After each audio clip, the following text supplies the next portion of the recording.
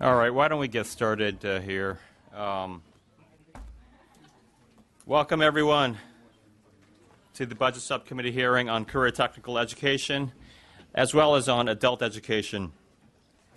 Today, we will hear the Governor's 2014-2015 budget proposal to fold two career technical categorical programs, specialized secondary programs, and agricultural education incentive grants into the local control funding formula. I appreciate the strong interest in the subject, and I want to give a special welcome to Assemblymember Rudy Salas and Assemblymember Adam Gray, who are here to address this issue. I also appreciate and welcome the students who are here today to address this issue. Following this issue, the subcommittee will have a conversation regarding the various career technical education programs that currently exist and how the state can further encourage regional collaborations among California's high schools, community colleges, and industry leaders in developing career technical education. Specifically, of great concern to me is the fate of the Regional Occupation Centers and Programs, or ROCPs. I've heard from many ROCPs throughout the state, including the Southern California Regional Occupation Center in my own district, that these programs are at risk of having to close down once the maintenance of effort expires in 2014-2015. ROCPs have served as a model for providing regionally focused career technical education for over 40 years. This program is not just like any other categorical program, but it is a regional delivery system that serves the needs of all students as well as our workforce. As a former school board member, I support local control through the LCFF. However, when it comes to state and regional industry priorities, I believe the state is in the best position to make these decisions. These are vital programs for the state's economy and workforce and should not be left to the discretion of school districts at the risk of losing these valuable career technical education programs that the state and our taxpayers have invested in for decades. I am pleased to have local representatives from various career technical education programs at both the high school and community college levels to share their perspective on this important issue. In addition to these issues, we will be hearing an update on the Career Pathways Trust and the adult education planning process created by the 2013-2014 budget. Thank you very much, and we will begin our hearing. Let's start with the roll call. Mr. Marsucci? Here. Chavez? Tababne? Mistande? Here. Ting? Here. All right, I'd like to invite to the podium representatives from the Department of Finance, the Legislative Analyst's Office, and the Department of Education.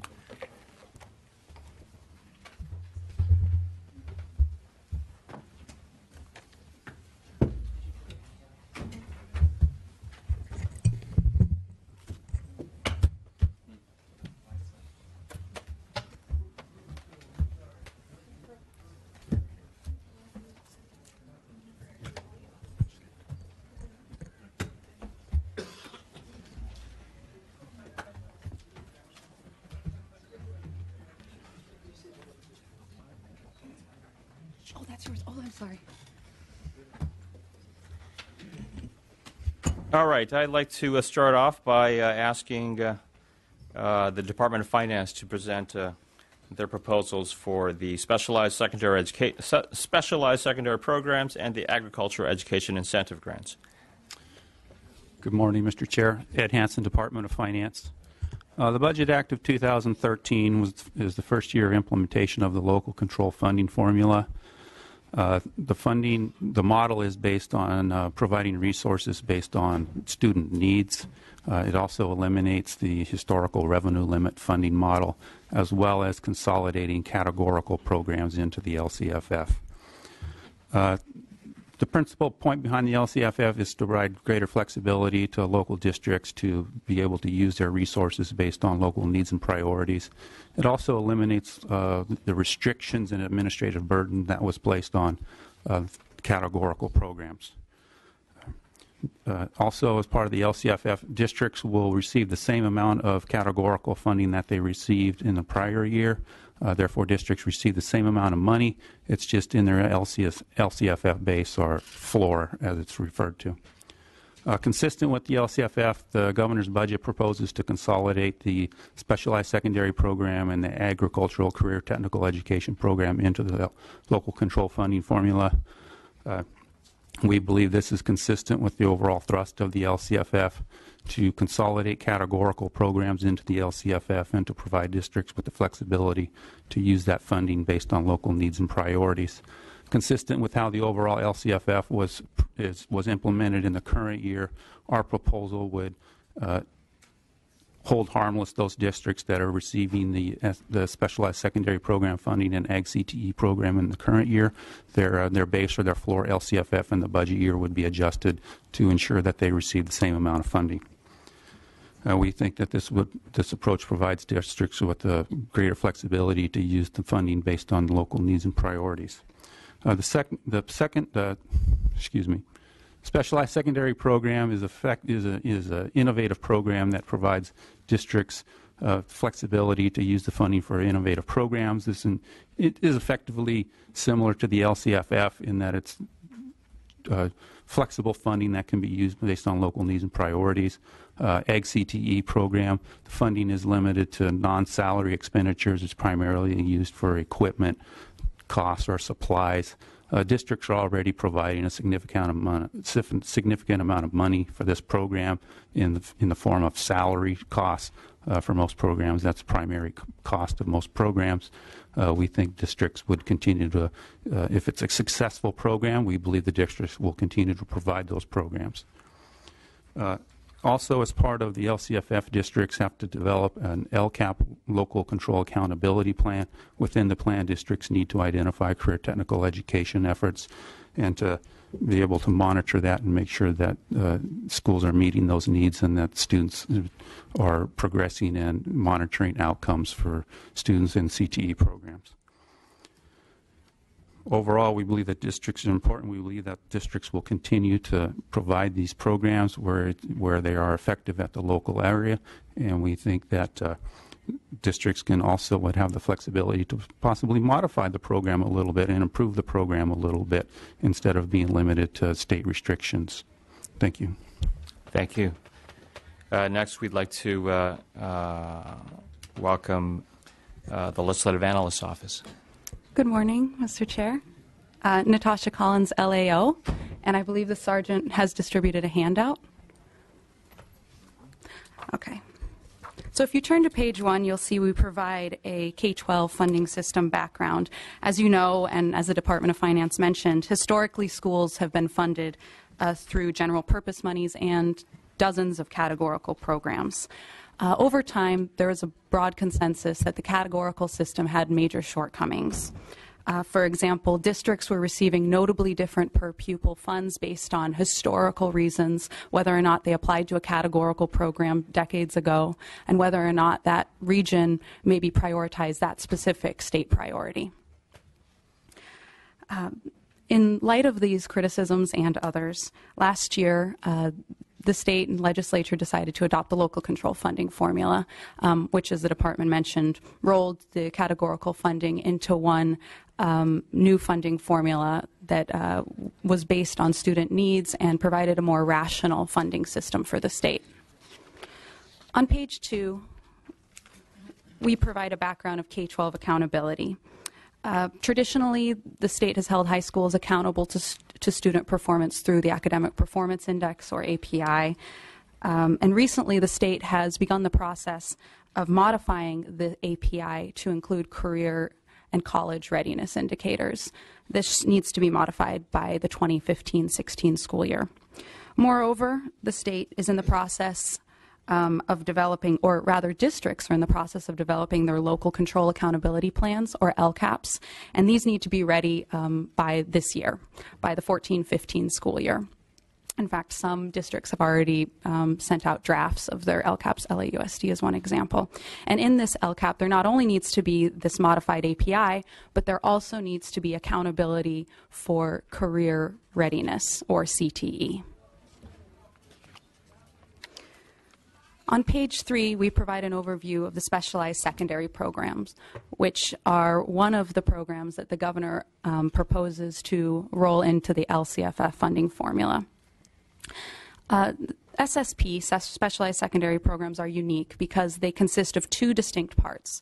The first part, which is 70% of the funding, is a limited term competitive grant that's awarded in 4-year cycles.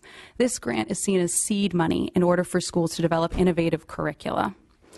The other part of the grant is base funding for 2 high schools, one operated by the Los Angeles County Office of Education and one operated by the Long Beach Unified School District. Since the early 90s, these 2 schools have been splitting $1.5 million on top of their state funding. This money is used primarily to pay teachers, which under statute need not be credentialed. On page 4, we provide an overview of the agricultural education grants. 303 grants were awarded in 2013-14. The average grant was $13,500. These funds, as the department mentioned, are usually used for equipment and supplies, and these funds may not cover costs associated with staff compensation or teachers. This grant is not competitive, meaning that it is awarded to all qualified applicants. If a school is running a state-approved agriculture program, they are able to access these funds. They're evaluated annually on several quality indicators, including staffing, leadership development, and career guidance. It should be noted that the SSP and the agricultural education grants are on top of the LCFF funding that schools receive. So in essence, they are receiving these funds above what they would otherwise receive. On page 5, we provide an overview of the governor's proposal. I think they explained it very well. They mentioned that they would add SSP and agricultural education grants to the LCFF moving forward, and these funds would no longer be on top of the LCFF monies that these districts receive. Districts could choose to use these funds as they do now, or use them in other ways to target their students' needs. Another part of the governor's 2014-15 proposal, which is not directly aligned with SSP and agricultural education grants, is the increase in funding for LCFF this year. The governor provides or proposes to provide 11% more in LCFF funding this year, or about $700 per student. If we think about this in terms of the agricultural education grants, students being funded at $7,000 each, the agriculture education grant on average is the same as 2 students' funding. On page 6, we offer the LAO's assessment and recommendations. We believe that the proposal to add SSP and agriculture education grants to the LCFF is consistent with our state's decision to move towards local flexibility, and also does much to move the state in the direction that we determined we wanted to move towards last year, which is a more rational funding system that treats similar students similarly based on their characteristics. The SSP competitive grants, as the Department of Finance mentioned, serve to enable schools to develop innovative curricula. But we believe that innovative curricula is being developed every day by schools, and there's no reason to have a special set-aside fund for this purpose. The SSP-funded high schools run in direct cross-purposes to the LCFF, which is to create similar funding for similar students. Students at these 2 schools have received $12,000 more per pupil year after year. $1,200. I'm sorry, $1,200. Thank you, Paul. The agricultural education grants are used primarily for equipment. Schools buy equipment for for other CTE classes or core curricula subjects. It's unclear why there's a set-aside fund only for this one industry sector, for agriculture. Although agriculture is a very important part of the California economy, other CTE sectors are also very important, including manufacturing, tourism. We also lead the country in this and other industry sectors. With this in mind, we recommend the legislature approve the governor's proposal. We also recommend holding schools more accountable to CTE student outcomes, which we believe is happening through the new API measures and through the LCAPs districts must adopt by the 2014-15 school year. Thank you. Thank you. And next, we'd like to invite Monique Ramos from the Department of Education. Good morning. Monique Ramos on behalf of State Superintendent of Public Instruction, Tom Torlakson. As has been stated, the agriculture incentive grants can only be spent on equipment, student leadership programs, and professional development.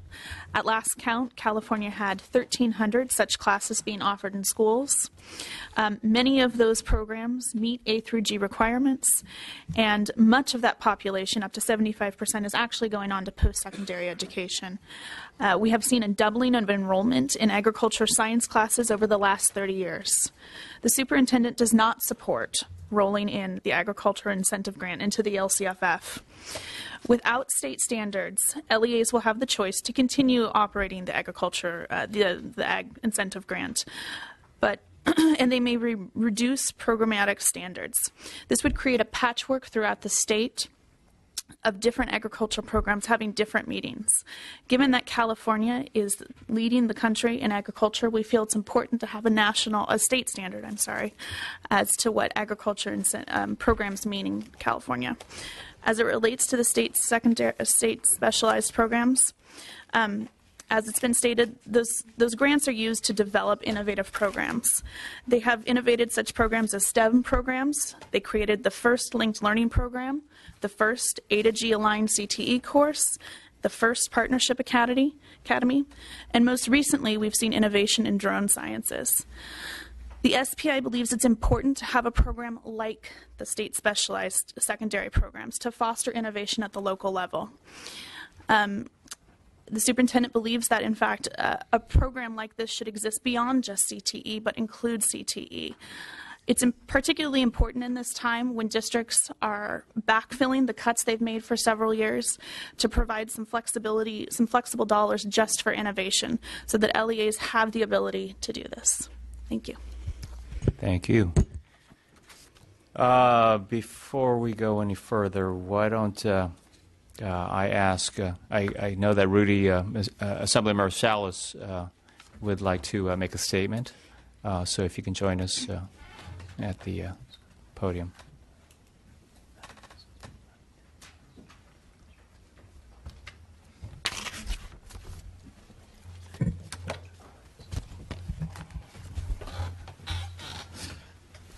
Thank you, Mr. Chairman. Thank you, members of the committee.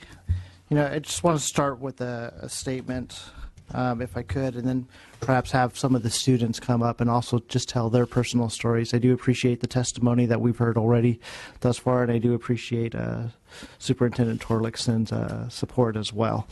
And so what I do want to do is just start off by saying that, thank you for allowing me to testify here today in support of restoring the $4.1 million in funding for the Agricultural Education Incentive Grant that services, and I think this should be underscored, that this services nearly every region in the state, that services over 78,000 students.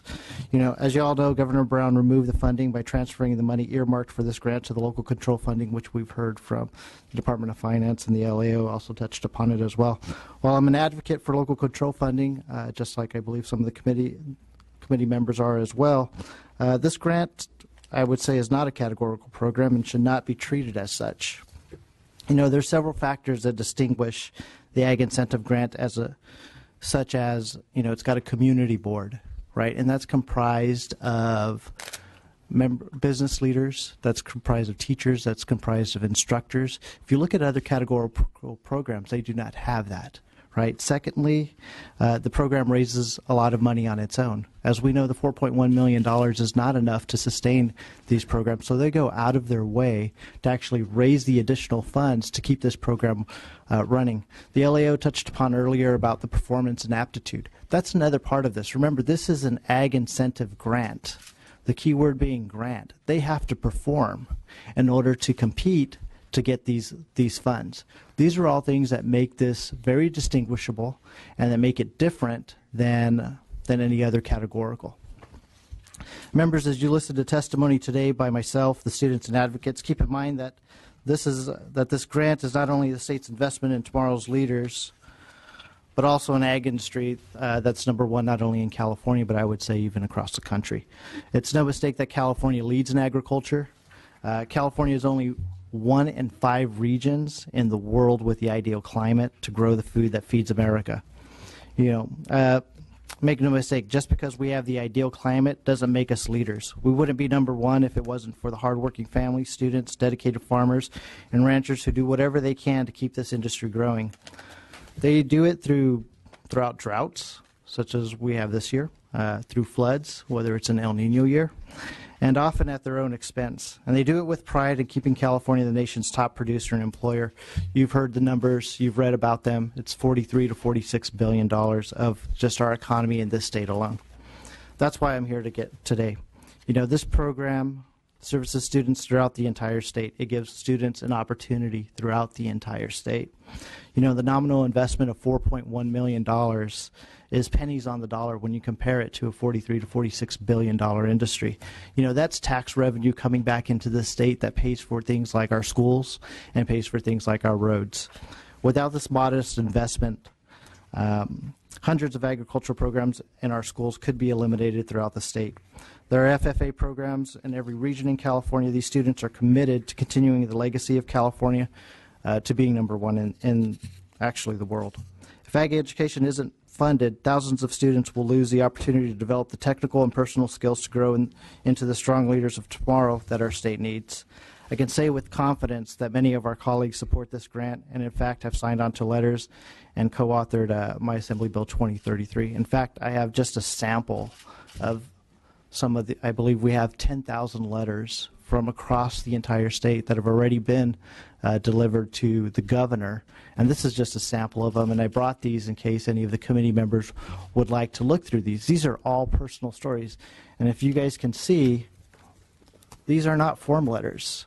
These are personal stories from every student, from business leaders, from people in our community talking about what this means, not only to them and their personal lives, but what it means for their communities. This is a program that grows not just crops, and I want us to get out of that. It does not grow just crops. This grows our future leaders. This is an investment into a key sector in California's economy. And with that, I'd like to bring up some of the students so you can hear personally from them as well, if the chair will allow. But, just personally, I visited a lot of these schools and these programs, and I can tell you, for instance, I talked to a student the other day, and he was from an urban district, from Los Angeles, started in a new high school and said, you know what, I would have never been exposed to this otherwise, but I love this program. And to be quite honest, he was telling me, he was like, quite honestly, because of the shop classes, because we're able to do things with our hands, that's the reason why I continue to come to school. All right. Let me ask, first, thank you, Mr. Salas, for your leadership on this issue. I would like to ask you, just for the sake of the presentation of this agenda item, that you just limit it to 1 or 2 students at this time, and then give the opportunity for the rest of your students, because we'd like to get to the questions and discussions on this item. Absolutely. So we'll have a couple students come up, and then maybe some of the advisors, if that's okay. Please. Please.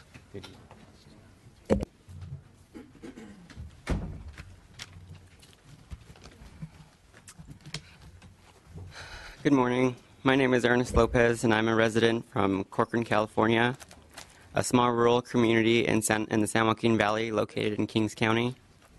I'm here today to tell you that the Future Farmers of America organization changed my life, and it inspired me to become a resource for those who otherwise don't have the resources to help themselves. Let me tell you a little bit about myself. I'm 24 years old. I am fourth-generation American with Mexican descent. I come from a family of 5, consisting of my 2 parents and 2 siblings, an older sister and a younger brother. I graduated from Corcoran High School in 2008, and I'm a recent graduate from the University of California, Santa Cruz. In the summer before my freshman year, I truly started to recognize my place in life and how after years of searching, I could finally see what my small town had to offer the state and nation: agriculture. In the summer of 2004, I was invited to take part in a corn project as a part of my high school's FFA department. I was informed I would be working with 2 continuing FFA members, a high school supervisor, and an agriculture businessman from our prominent J.G. Boswell Agriculture Company. I admit that I was a little apprehensive to take on such a big project, not being involved previously in agriculture, but I was eager to learn, and I had a newfound openness to agriculture and want to learn more about myself. Over the next 2 years, I was enrolled in agriculture-based classes and was involved in many extracurricular ag events. In doing so, I obtained my Green Hand and my Chapter FFA degrees and developed relationships with my fellow members and ag advisors. My local chapter went above and beyond to provide the basic necessities required to teach students about agriculture education. This organization also fostered my leadership skills that gave me the courage to step up and be my chapter reporter my junior year. Stepping beyond the role of the active member and into the role of a chapter officer laid the solid foundation of who I am today. I became more than just a member. I was a part of a managing team that collaboratively learned new skills and developed collective abilities needed to guide the incoming and continuing agriculture students of my town. This organization also gave me the confidence to simultaneously lead my class as the president-elect, which further refined my leadership abilities. With each year came new responsibilities and new challenges to help me mold myself into a leader and brought clarity to the questions of my youthful past of who was I and what did my town have to offer. I found where I belonged and what I was looking for. And my senior year in high school, it was my last chance to shine and show myself what I was truly made of and how far I had come.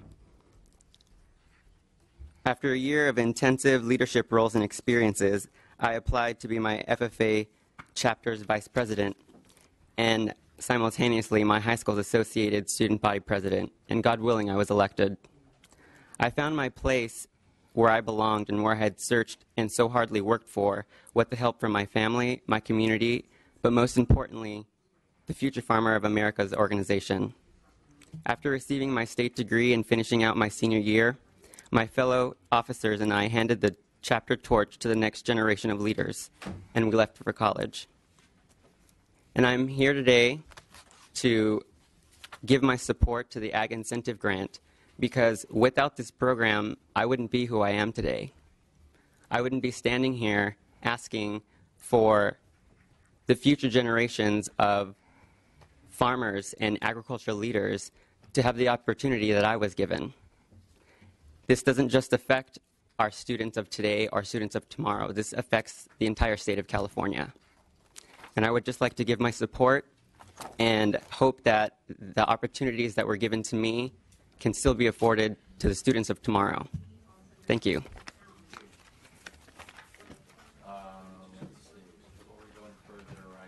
I see Assemblymember Adam Gray walked in. Mr. Gray, I'd like to afford you the same courtesy I've given to Mr. Salas, if you'd like to make a statement. Sure. Thank you, Mr. Chair. Members of the committee, I just wanted to add my voice and support. I'm a co-author with Assemblymember Salas of this important legislation. And as he stated, agriculture is a major contributor to our state, and this is a very modest investment that we make with such great return. I think, I'm going to keep my comments relatively short because I think what's most important is to hear from these students behind me who are the product of an incredibly successful program. I would encourage the committee, let's not throw the baby out with the bathwater as we have a discussion and debate on education funding. This is, in fact, an incentive program matched by the locals. and produces just such great results. It's character building and fabulous young people. So it's important in my district, it's important in California, and I would encourage your support, and thank you for the time to speak. Thank you, Mr. Gray, and thank you for your leadership on this issue. How many? Can we get a show of hands as to how many people want to testify on this issue? Okay, all right.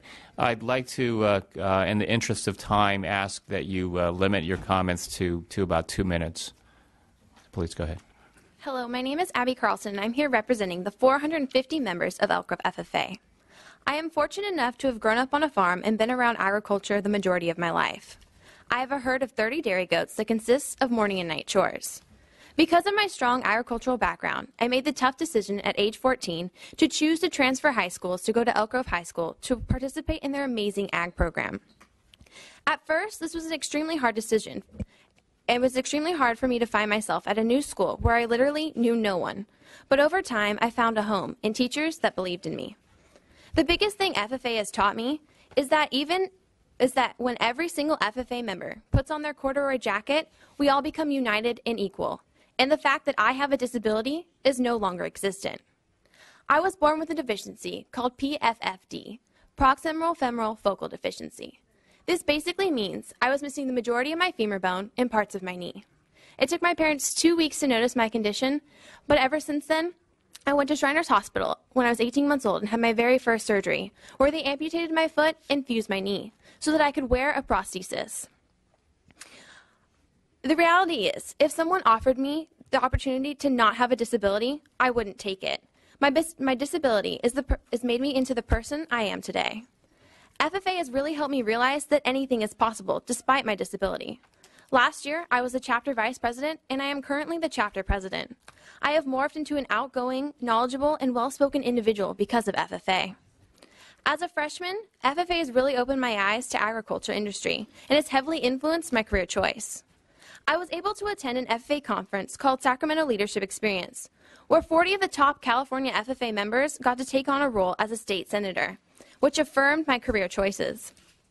This fall, I will be attending a 4-year university to major in ag communications and then attend law school to hopefully someday I will be back here at the Capitol again as an ag lobbyist. There are thousands of kids out there in corduroy jackets just like mine that feel the same way as I do and have had FFA made a huge impact on their lives. This funding provides more than just another class. It's giving kids not only the knowledge to help the ag industry grow, but also help them find a place where they belong. Being from a farm family gave me a background to grow from. Many of my classmates were not so fortunate. These funds have been used to provide a school farm where my classmates raise over 200 livestock and plant projects that would not be possible without these funds. Thank you. Why don't you please wrap up? I thank you for your time. Thank you. Why don't we take all the comments at this time? Go ahead. My name is Grant Vertigal, and I am proudly representing the chapter of Hanford FFA. Our chapter has 1,056 members. Before high school, I was the shy, quiet kid at the back of the class, the one who didn't really know what he wanted to do in life and didn't really know who he was. Upon entering into FFA and entering into high school, I found myself. I found a new courage, a knowledge of agriculture. I mean, I grew up around agriculture, but never really understood the impact about it. And I've also learned many valuable skills. I have competed on an array of judging and speaking teams that have helped me develop who I am and find out what I want to do. Before entering high school, I had no clue what I wanted to do in the future. But after my first year, after competing on several of the judging teams, I decided I wanted to become an agronomist. This program has helped me define who I am and what I want to do. I have earned many valuable skills, such as the confidence to be able to go out and play sports and be a part of my associated student body. I have also been accepted to 3 colleges and am constantly trying to improve myself into making myself a better person. And through this program, I have been able to do so. I have earned many valuable skills that has helped me secure several jobs and internships in many variety of fields and helped me develop who I am. So I ask you guys today to help keep the agriculture incentive grant and to help secure the future of California. Thank you. Next speaker, please. Good morning. I'm Evie Starch, proudly representing the Hanford FFA chapter.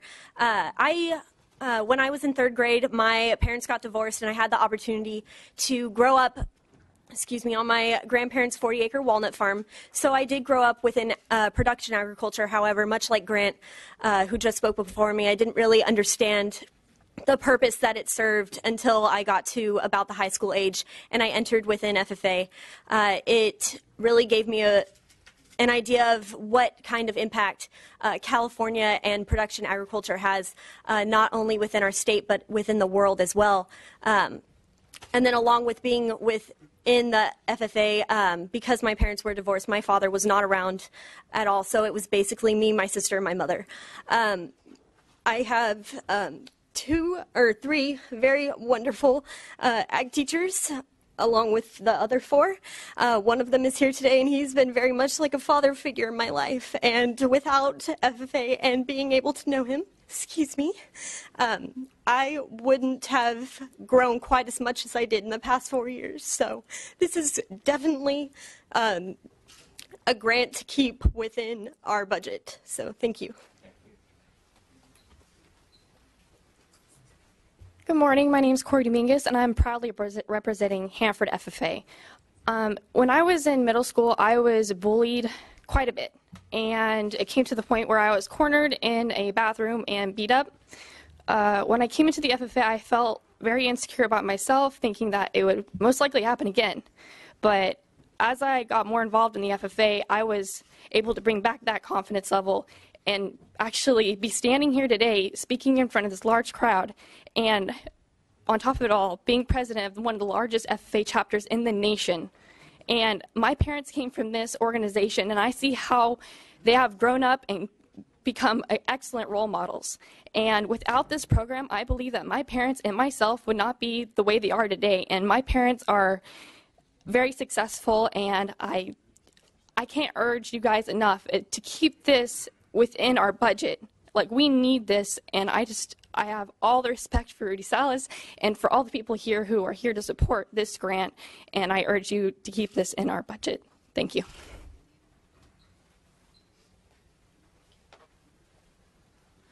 My name is Tynan Hernandez from Corcoran FFA. I'm here to greatly encourage you in supporting the Ag Incentive Grant. It's a great program that helped me and a lot of my classmates, in all reality, most of my school.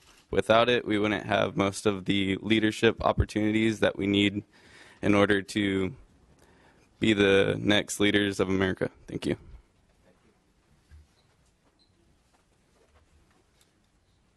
Good morning. My name is Juan Ramirez, and I'm from Corcoran FFA chapter. I would just like to let you guys know that before I was involved in FFA, I had a very little interest in school.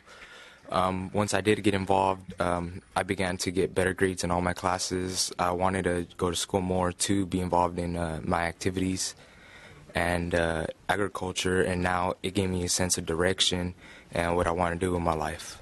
Thank you.